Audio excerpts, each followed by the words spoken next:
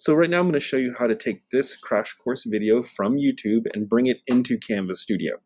So first you'll find your video, and of course you want to copy the address up at the top. Next I'll go to Canvas Studio, and I see that here in the top right corner I'm going to press Add, and where it says YouTube, this is where you want to paste your address that you just copied. When you do that, the video will come in here. You're going to press the options and say create a quiz. Name the quiz.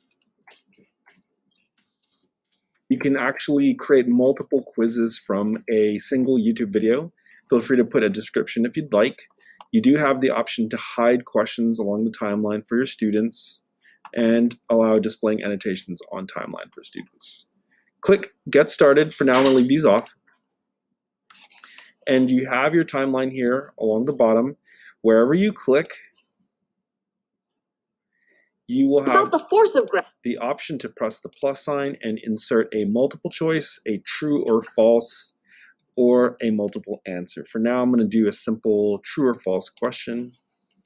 You'll notice that you have the option to type in the question here and then indicate either if it's true or false. Notice you have an option to provide feedback for the correct answer if the students answer incorrectly, or you can also provide general feedback regardless of whether the students get it correct or not.